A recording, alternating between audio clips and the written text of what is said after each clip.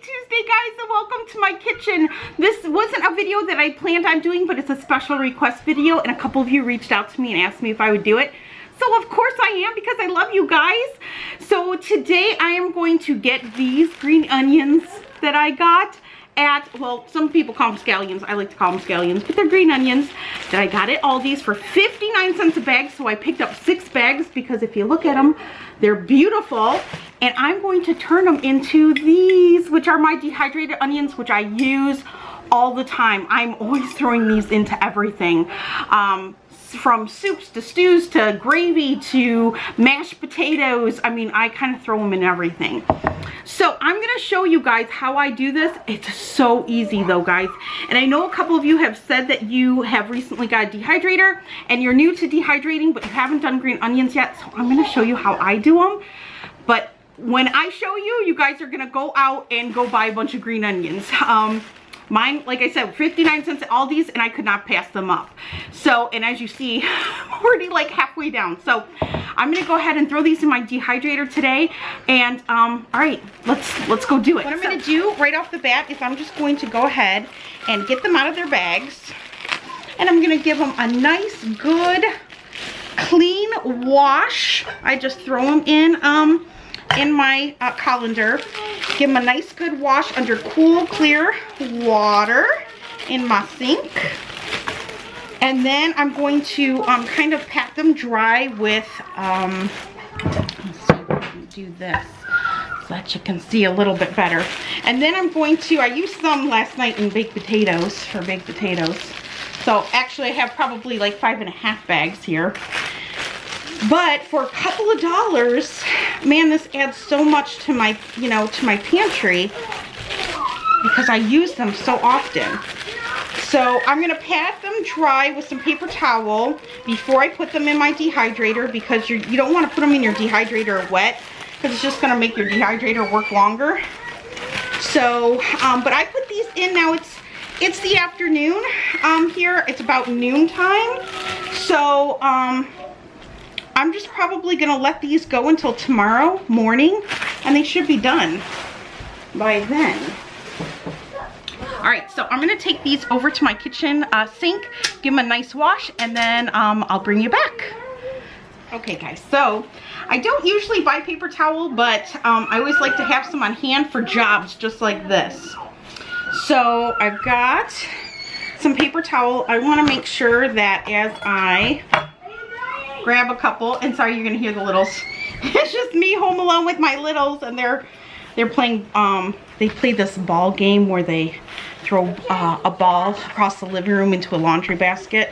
And they love it, so hey, whatever keeps them entertained until I can get to them. So here we have it. Dry them off as much as I can, and then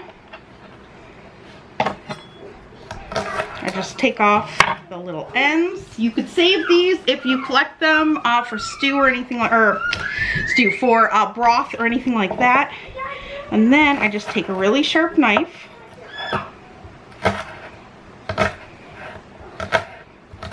And then I'm just going to cut them up. And I guess this is a really good dehydrating 101 kind of video for anyone who might be new. By the way, I just want to thank you guys in the comment section, because I'm really excited and happy that so many people are commenting to me now, because I feel like, I don't know, I feel like the family on my channel is just growing so much, and I really love the interaction. So what I want to know is if you guys can comment down below. Let me know how many of you dehydrate and how many of you want to dehydrate and haven't yet, or are on the fence. And really, the only parts that I throw away are, see if I can get this to focus, are the little, like, the little, I don't know, kind of the sad looking ends. That's all I throw away. I keep everything else. So let me aim you down here so you can get a better look. And there we are. So there are my green onions. So literally what I do as I'm working is I will get over here, let's get you on over here. I have my dehydrator. And I'm gonna pull out these are my non-stick sheets. These are my little fruit trays. I keep anything that's drippy on it. But for green onions, I don't find that they're a problem. I just put them right on my mesh. By the way, I have an Excalibur. I will leave the link to my dehydrator down below. I got it off of Amazon.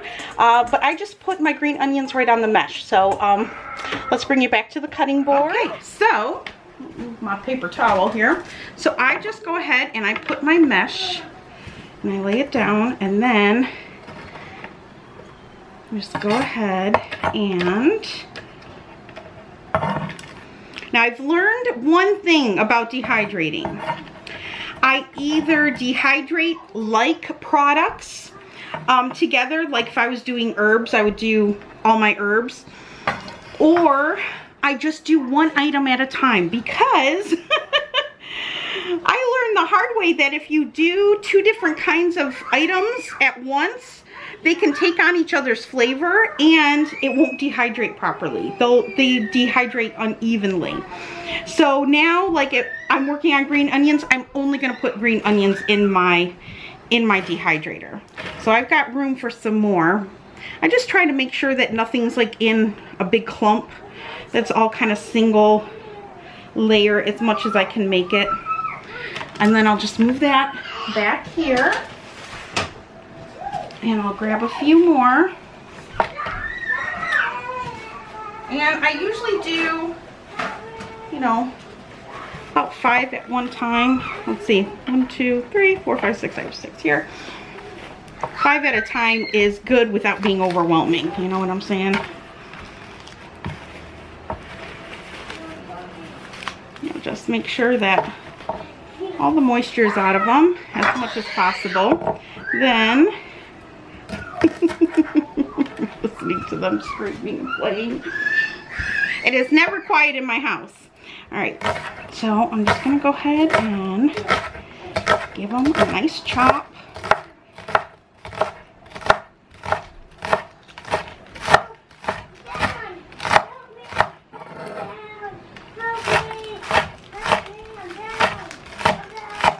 And if you see any bad parts, of course, take them out. I tried to do that when I was washing them and giving them a nice bath.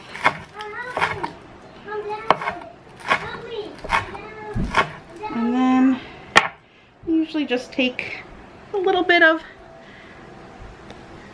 sad looking ends that are usually mushed, and that's what I get rid of. And then I will bring back my tray here and load it up. And guys, this really is the hardest part of dehydrating green onions. This is it. So once I get all of this done, I will have my dehydrator loaded. And it will smell wonderful. I love dehydrating scallions. I don't find that they're too strong at all. In fact, it kind of makes my house smell like I'm making chicken soup or something. So, but today is a gorgeous day outside. And I have all the windows in the house open. And I've got a nice breeze coming in. I think it's gonna be, I think it's like 65 out today. So it's beautiful. So I won't really have any stink at all. But I love the smell. So there's one tray, and let me bring you back over to the dehydrator with me, and I will show you. There, that helps, huh?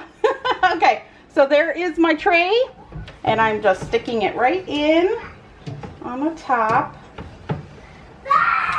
And then I'm gonna go ahead and pull out the second tray. I got a couple stragglers here, and do the same thing. Come on over. And continue. All right, so when I get my dehydrator loaded, I will bring you guys back because I don't want to bore you with this. But honestly, this is the hardest part. Really easy, and you will love having your own green onions on your shelf to add to, especially during the winter. This is my first winter with dehydrated goodies. So I'm super excited about it. And I'm pretty stocked up, so. All right, so I'm gonna keep going here. And I will bring you guys back when I am all done.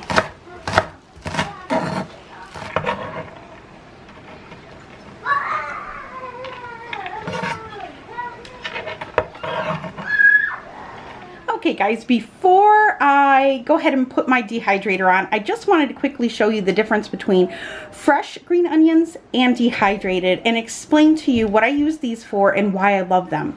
You know, we can't can everything, unfortunately. I wish we could, but green onions is one of those things that I can't just can on their own. So dehydrating has been a fantastic way for me to store foods that I use on a regular basis when I can buy them at a great price and I can preserve them in some way. So I really use these a lot in my homemade mashed potatoes. I throw them in right before I start, you know, after I strain my water and I go ahead and I start mashing my potatoes, I throw them in. So then when the milk gets added and the butter and I add cream cheese to my potatoes and all of that, they rehydrate and they're beautiful. And I make a loaded mashed potato with them. I also throw them in soups and stews and anything that I can throw some green onion in. When I'm making even a boxed like say rice-a-roni for Spanish rice, I throw in some scallions. When I'm making gravy, I throw in some scallions. So I use them all the time. And they rehydrate beautifully and they end up looking just like that. So I'm gonna go ahead and put these in my last tray.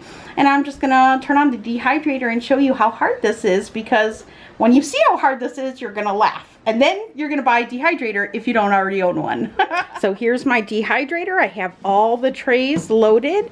I wanna say I have about between 8 and 10 onions on each tray, and then I have one empty one, which I kind of like to try to leave the bottom empty if I can, because you'll notice on little things like this that can, once the air starts blowing and they get dehydrated, they can kind of blow around a little bit in there.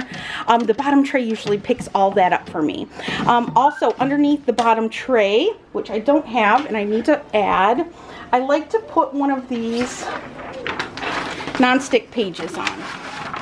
So I put just a non-stick mat underneath there. That way it just makes cleanup of my dehydrator really easy. By the way, when I go to clean these, when I take all the green onions off, all I'm going to do is take these mats out and take the trays out. I give them a wash in hot soapy water. I dry them off. I wipe down the whole inside while all the trays are out. The inside of my dehydrator with a hot soapy rag and dry it out. And then I just put the trays back in and it's ready to use again. So it's really easy. So I'm going to go ahead and put my lid on. Hi guys. All right, and then up here, all I do is I turn it on and it'll tell you right up here what level to set it to. And we've got vegetables. So we're at 125. We are going to set this little baby at 125. And I'm just gonna let that go, and it's gonna dehydrate the rest of the day and overnight, and it'll be ready in the morning. I'll shut it off early in the morning, and that'll be it. And it's that easy, you guys. And I tell you, one of my favorite things on my shelf are these green onions. I kid you not, I use them all the time. But I'll show you quickly. That's my dehydrating pantry in there. Everything in there are dehydrated goodies. There's my celery right here, and I use it all. Parsley, cilantro, mushrooms, corn, organic carrots, lemons and limes. I use it all and I love it. I love it, I love it, I love it. It is part of my working pantry here at the Needy Homesteader, or the House of Con is what I like to call it. All right guys, I hope that was helpful, especially if you're new. Like I said, comment down below and let me know if you dehydrate. If you do you dehydrate green onions yourself? Do you use them a lot? And if you're on the fence, let me know down below too, because if this is something that interests you, I can definitely do more videos on it. I know I was doing quite a few videos when I was starting out, but I can definitely film when I put goodies in this thing, so just let me know.